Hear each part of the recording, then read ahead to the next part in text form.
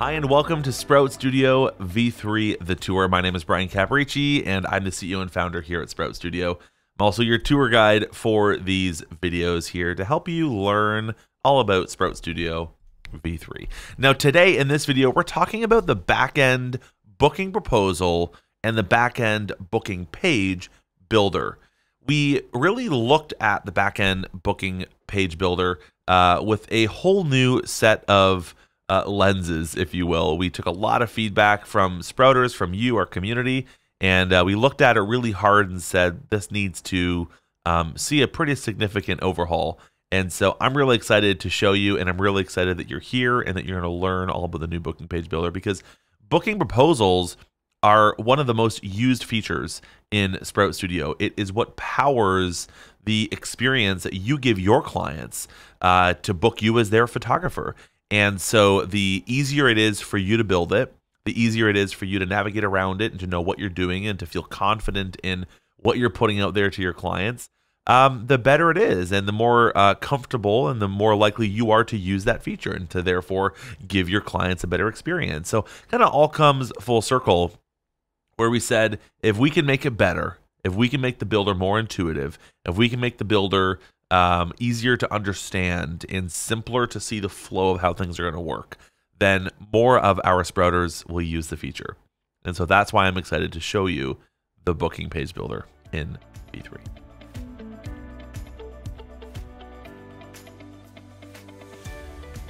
I have V2 pulled up right here, and then obviously right beside it I have V3 pulled up over here. We're going to go in and we're actually going to build a booking page first.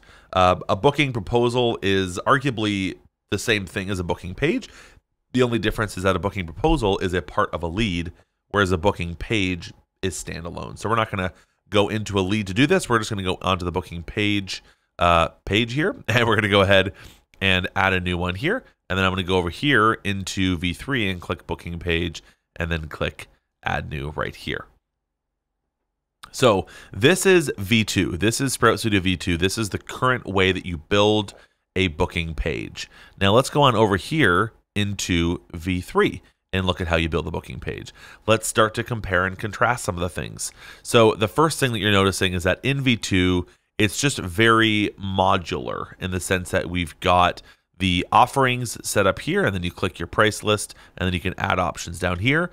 You have payment details down here in this big panel, and then you have these save and send details in this panel, this message templates in this panel, and then other options in this panel, and all of these things up here in the top right corner with an apply template and an unviewed page here to show how many views you have on that particular booking page. So that's where things are here in V2. Whereas in V3, we actually designed these to mimic the flow that your clients go through so that you have a more clear understanding of what's happening. So we build these in a linear flow. So it starts always with an invitation, and then it goes to the welcome message, and then it goes to the offerings, and then it goes to the questionnaire, and then it goes to a contract, and then the thank you message, and then the payment. So we built this in a much more linear fashion as opposed to this one on V2, which was kind of all over the place. All the same information is here. It's just streamlined and made easier to understand. And then, of course, we have settings over here for various settings relating to it. And then we also have a notes and log section, which is new, that allows you to add notes and just sort of add this like ongoing ticker of log entries as you make changes or as you talk to clients and they have questions for you. And then the shoot type and all of that in the user list is over here in this metadata little section here. So again, if you go into here and then I choose a price list here on V2, then it's going to now offer me this option here to build in my offerings. And this is where I can now pick collections and add them in. So we're going to go ahead and just add 3 collections here.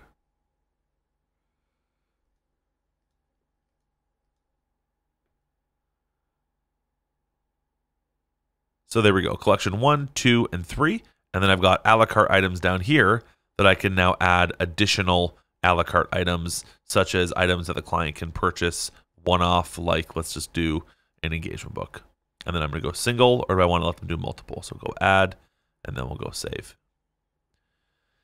So that's how it's done here in V2 for packages and then a la carte items. If I go over here into V3, let's kind of look at how that works. So if I now click into the price list here, it now breaks down, okay, great. What are the offerings that you want to offer? And then next, what are the a la carte items? So we're going to click add offering. I'm going to click my packages into here.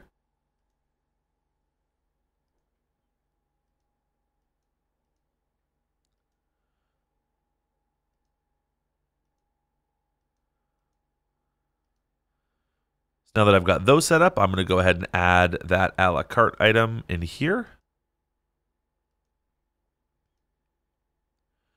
And there's that single multi-toggle as well. And again, you can see here in V2 versus V3, in order to edit the coupon or the discount that you want to apply to that, you got to go into this, and then you got to choose it in the top right corner once that loads. There it is. So discount, let's say 10%, and then you can say show discount, yes or no. So if I click save there, if I go over to V3, it's all right here. So I can go 10% and I don't want to show it. So it's right there. You can see it. It's easy to see. And these prices here actually reflect the discount. So you can see what it looks like. If I give 50% off, that's going to show those numbers down there. So you can see exactly what you're offering, and you can see these package prices here as well. So that, and then of course you can reorder these if you'd like to reorder them and set them into the right order for you. And that is the offering section here in V3. If I go over here under the payment details over here, you got single payment or payment schedule. And if you choose payment schedule, then you got to choose one. And then you also have tax, collection method, and allow coupons. That's where you specify how people pay you. This is for the tax and whether you want to show the coupon chooser yes or no. If I go over here into V3, let's go on down here to payment terms. It's the last thing. And by default, it says due in. And I've got this set to 11 days because in my preferences, I'm not going to go in there just right now, but in my preferences, I have my default payment terms set to be 11 days. So by default, it will use that. You can also just say, hey, you know what? I want it to do as soon as they book. They got to pay the whole thing right away. That's great. Or I can click payment schedule and then go ahead and choose a payment schedule there. So I'm going to choose that one right there just to add that on in. So that's where you set that up. And then the other settings are going to be up here in settings. Payment methods, this is where you can say how are they going to pay you. And then tax, this is set up right here. And then you've got your allow coupons, yes or no, right there. So that is where you set that up over here in V2 and then over here in V3. Now up here, this is where you've got add contract. And then if you add it, you have to click it over here and then go ahead and pull that in. Let's go over here and look at on V3. Again, we built this linear. So it starts with an invitation, goes into a welcome message, offerings, a la carte items, questionnaire, and there's contract. So you click add contract, click your wedding contract, and then you can click add, and there we are. So now it kind of adds this as this little panel over here to see what's happening over there. And then questionnaire is here, whereas questionnaire over here is going to be over here on this little settings panel in V2. Click cancel on that one.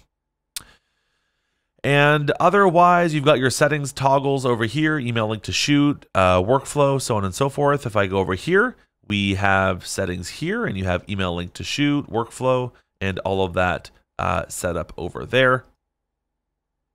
And then again, up here, you've got your currency, which is new actually for booking pages. We didn't have that on V2. What shoot type you want this to be creating, and then what brand as well as what users are on it. Whereas up here, you've got type, brand, and then the uses over here. And so that's just like a really quick run through on where things were in V2 booking pages and where things are now in V3 booking pages.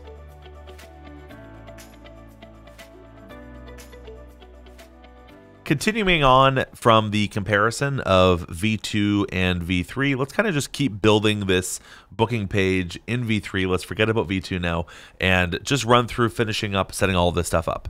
So again, I've got this same booking page still pulled up here. We've started by adding some offerings, some a la carte items. We have a contract added. This is where you set up your welcome message, but let's just start up here at the top and go invitation. Let's go ahead and schedule the shoot date, and let's choose that invitation that I've already got set up there. Again, you can see that there. Of course, you can add more invitations here if you'd like to. And you can also specify here, well, when do you want to reserve the date? Do you want to reserve the date in your calendar as soon as someone fills out this booking page? Do you want to reserve it after a certain amount of time, or do you want to reserve it for, a certain amount of time? Or do you want to reserve it only once the client has paid? And then do you want to auto close all leads that haven't paid you after a certain period of time? This is really great for mini sessions if clients are going there and poking around and experimenting with it. if you only want that date to be reserved once they've actually paid, and then if you want Sprout just to help you clean up all those old leads, then you can do that with that. So that's kind of what that is there. Moving on here into welcome message, I can just click edit here. This is where you edit your welcome message. Close out that. And then the same thing for the thank you message. The thank you message is also up here. So you can kind of specify all of that here for the thank you message, which shows up at the end of your booking page. And otherwise, we've kind of already walked through invitation. You can add more. When do you want to reserve? Welcome message, offerings, a la carte. Questionnaire is the next one here. So you can grab this. And let's go ahead and just grab one of my template questionnaires. And we're going to go ahead and save that.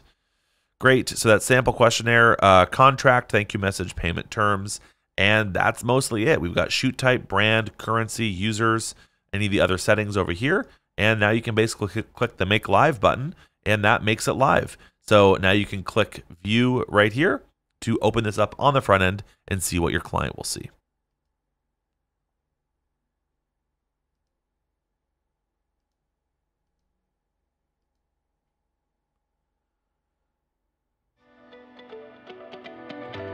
And that is booking pages in Sprout Studio V3.